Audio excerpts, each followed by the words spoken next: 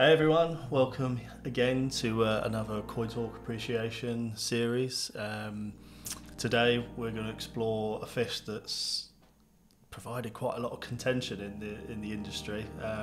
Fish that I absolutely adore for many different reasons. Probably one of the reasons why I do like it is because of its contention. It's Certainly got people talking. yeah, and obviously the fish in question is the famous golden corn from Taniguchi Koi Farm. For me, it's what koi is all about. It's progression, it's new, innovative. Yeah, it's what's needed. Yeah, yeah. Stuff like that for sure. But yeah, what a fish. Obviously, the history of this variety is probably glossed over a little bit. Well, I say a little bit, a lot with hobbyists because a lot of people are under the impression that, boom, this is the first golden corn, it's on the map, where did it come from, what's it going to do, how is it stable? Obviously, I know you've got very close ties with Taniguchi Koi Farm, Ricky, and a breeder that I have a huge amount of respect for, not just for the innovation of trying to create new examples, but obviously his bread and butter, the Gosanki, Goshki that he produces are just out of this world as well. Just a really modern day thinking breeder. I think we're both in agreement with that. Yeah, he's talented bloke as well. And so obviously the history of this, if you could sum up the vision and the history of I think golden corn. probably first to the fish.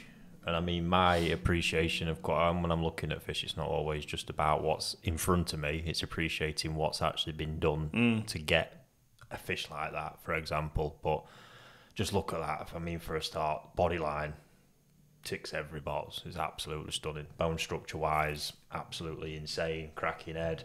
Lovely, lovely body line to it, leading into a nice thick peduncle there. It just nailed it big time.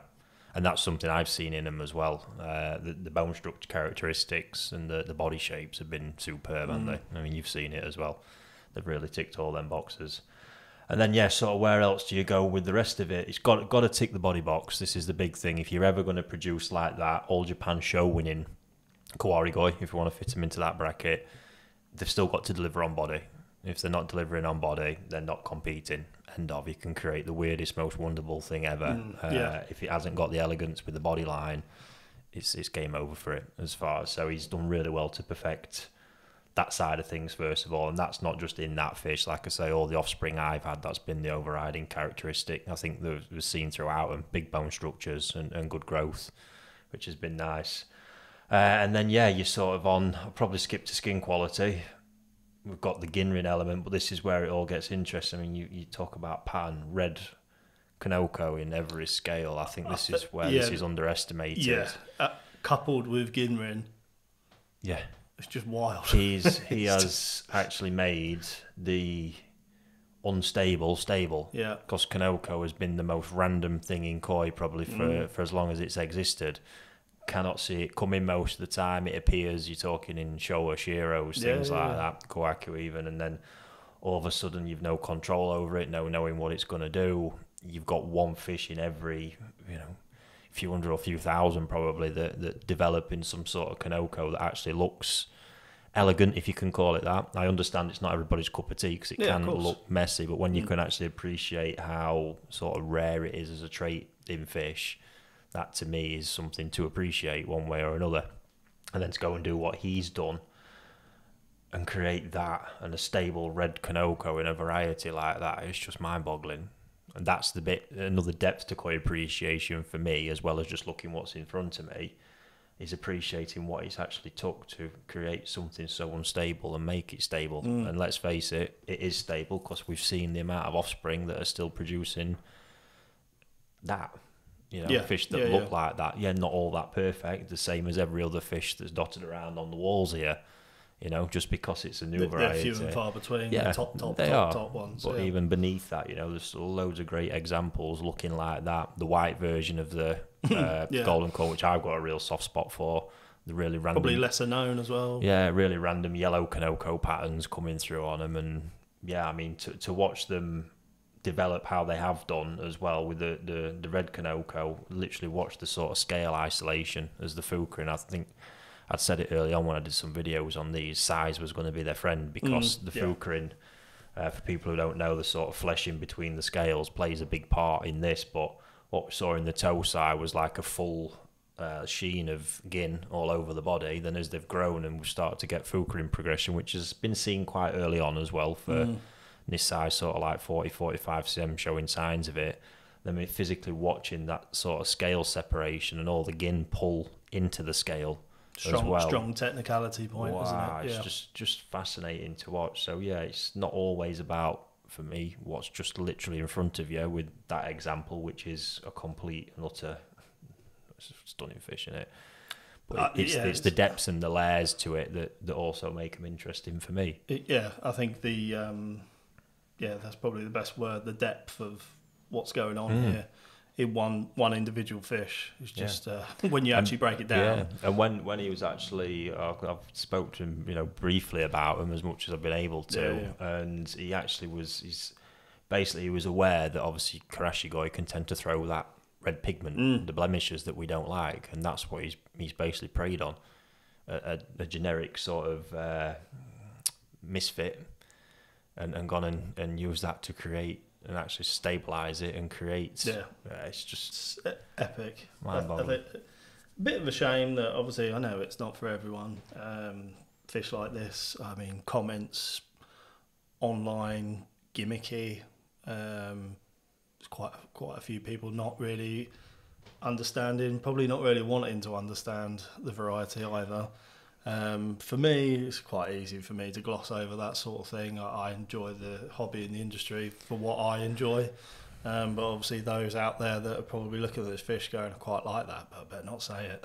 Yeah. No, I'm never. I mean, my koi appreciation has no limits. I'll appreciate anything, and when it's good, I want to know more about it. He's produced top examples, and it's like they sort of did burst onto the scene a little bit last year. I think I brought the first batch into the UK and was the only person with them. And all of a sudden, I'm pumping them out, telling people about this fish they probably know very little about. And I can see, some people just thought, that's a fish that, what are these all about? And it's the first year. Well, it wasn't. That fish at the time that won the award was 4 years old. So I think, again, having spoke to him, it's actually a project he's about 11 or 12 years into. And no doubt with each passing year, there's a refinement in the breeding knowledge. And obviously, this is not an overnight sort of just come up with it.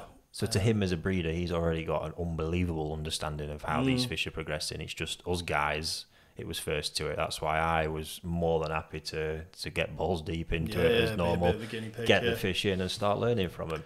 But they really, I mean, they absolutely fly, don't they, in terms of growth-wise? Oh, yeah, you can see it. Body lines like that are always going to. But again, the sets he was using, I think Chagoi was the first part of the spawning. It was a fish over a metre. That's been the generic theme. This is one thing Taniguchi's superb at, is picking parent fish. The genetic parent. Really understands it well and spends the money on them too. He doesn't skimp. And it goes to show. But that fish is just... It's a true one-off.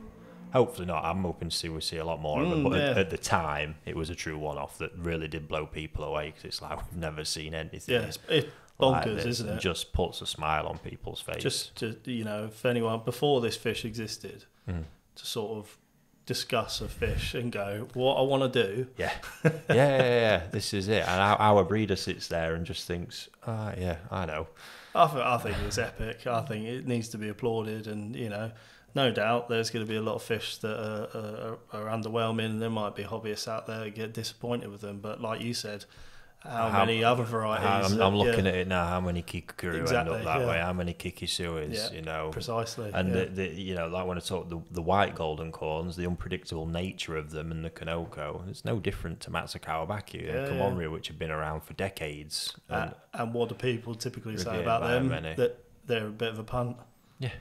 You don't truly know, but that's again depending on how you appreciate koi. For me, that's part of the excitement. Is not knowing what's coming, and they really do test you during selections as well. At the time of getting those, the white, or even them, I'm selecting through them, needing to refine numbers, not really actually knowing what I'm giving away or what I'm keeping. Well, yeah, we've had a Really, couple really of customers big get test. back to us, haven't we? Yeah. Sort of like, but that is all part of it, isn't it? It's part of the learning process, And I think that's why if you look at Go Sankey, you know, I think it's fair to say in the market, Showa are the dominant force in Go Sankey, and why is that? The unpredictable nature of them. People like to see them develop, change, and progress. probably the most rewarding out of all the Go Sankey. So, But no, hats off to him. That thing there is just a masterpiece. Yeah. It is. Even just you strip it all back and just admire the body line. You know, that alone, what he's produced there is superb, and then everything else layered on top, phenomenal. Yeah. So hats epic off. fish, one that Ricky and I spent many hours talking about over the years. So hope that's cleared a few things up for some people that perhaps might not be buying into the golden corn. But enjoy, and we'll see you on the next one.